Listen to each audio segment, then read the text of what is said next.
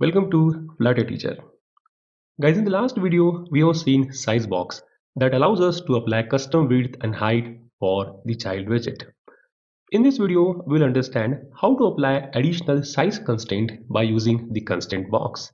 Here, we'll also understand what happens when we place a constraint box inside a size box or inside another constraint box. So without wasting time, let's get started. Constraint box is a widget that imposes additional size constraint to its child. Now let's understand why I'm saying the additional size constraints. We know that when we use a size box, we can only apply custom height and width for its child.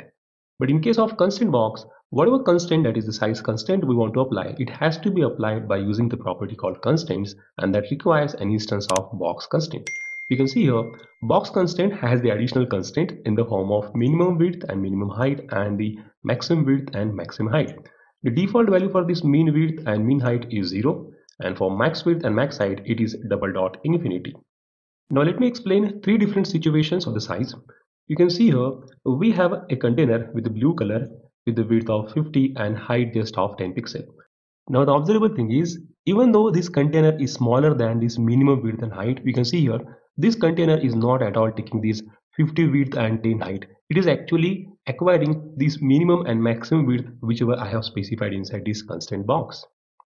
Let's understand the second scenario. What happens when we have a child having larger size than the size specified in the constraint box? You can see here we have got this container with the width 500 and the height 1000 pixel. Even though I have a container having the larger size specified than the max width and max height here, you can observe now the max height and max width is actually controlled by the constraint box, and the child max width means the child width and child heights are ignored and the importance is given to constraint box. Now let's say the third situation when we have a child which has the size between the minimum and maximum range of constraint box. So for this reason, let me change this one to say 150 pixel, and let's say we have a height of this box as 200 pixel, and now we have a container which is having the width and height that lies between this minimum and maximum range of constraint box. So when I save here, you can observe now this particular container has got a width of 150 and the height of 200 pixels here. Now one important thing or rule that we must use while using this box constraint is that the value for this mean width must be less than the value of this max width, and the value of this mean height must be less than the value of this max height. And if you don't follow this rule, Flutter will throw an error.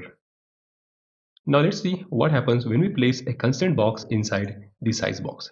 You can see here we have a large container placed inside the constraint box. So in this case, the size of this container is controlled by the specific constraint box, and as this constraint box is placed inside the size box, so here entire size of this constraint box is completely managed by the size box, and that is the reason the size of container and the size of constraint box is getting ignored, and more preference or more priority is given to size box. And you can see here, that means you can observe now here the width and height of this container is just 200 by 200, and if I change it to say 100 and let's say it's 150, you can observe now only the size given inside the size box is getting importance, means this is getting the value, and all the things inside this constraint box and the child is getting ignored. Let's see what happens when we place a constraint box inside the another constraint box. You can observe now we have a big orange color container placed inside the constraint box. So the width of this container is 900 pixel, but for controlling this particular width, this constraint box is responsible. So this second constraint box means the inner constraint box is allowing maximum 300 width for this container. But as this constraint box is again control of this outer constraint box, so it is allowing max width of only 100 pixel, and that is the reason for this container only maximum width of 100 pixels is given. Let's say if I change it to 1000, now you might be thinking that this box will now acquire the max width of 1000 pixels. So no, this is not going to happen. Let's see the magic here.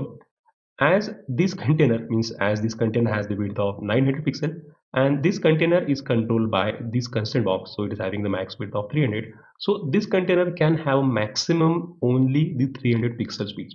So it doesn't matter, means this constraint box is allowing this particular constraint box to have the 1000 pixel maximum width. Of course it's possible, but this constraint box is restricting its child, that is the container, to have maximum width of only 300, and that is the reason this container cannot go beyond the 300 range here.